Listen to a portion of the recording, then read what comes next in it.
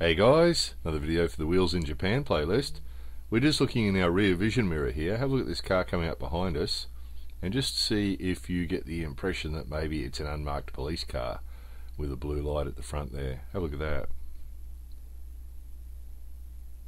See the blue lights in the front of the grille? But interestingly, it's not. It's just Joe Public out driving in the street. There's another more extreme version. This sort of decoration style blue light's actually been popular in Japan for quite some time. The guys that go really crazy with this, and lots of blue lights on the outside and lots of blue lights on the inside and lots of other decoration too usually. But the blue lights have become sort of mainstream. Really the last 12 months it's really kicked off. And you get ones like this where there's just one blue light at the front. Or maybe there's a small row of blue LEDs at the front.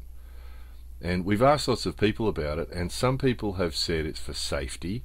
Some people have said that if you have these blue lights on the car during the day and during the night, that it makes your car more visible for safety. Other people have just said they thought that it was just done because it was cool. So there seems to be two camps of thinking on this. Some people seem to think it's just for safety, some people think it's just because it's cool. There's a truck with a couple of blue lights at the top. So I'd suggest that being the truck is probably there for the safety aspect, for the visibility from a distance, but there's another one, top of the truck.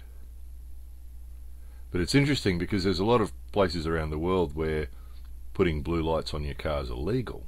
I know Australia, most of the states in Australia it's illegal to have blue lights on your car like that, because people could mistake it for being a police car, couldn't they? But in Japan quite normal, and sometimes it's just a row of LEDs like that one.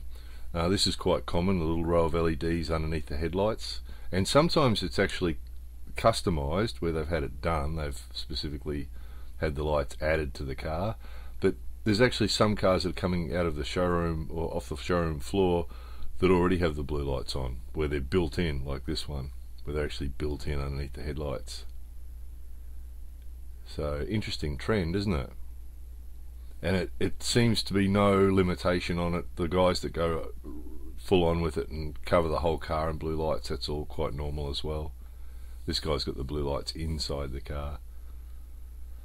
So yeah, having blue lights coming up behind you here is quite a normal thing now, and not worthy of any note.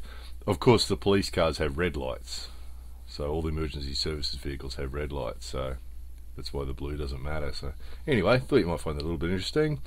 More videos coming soon.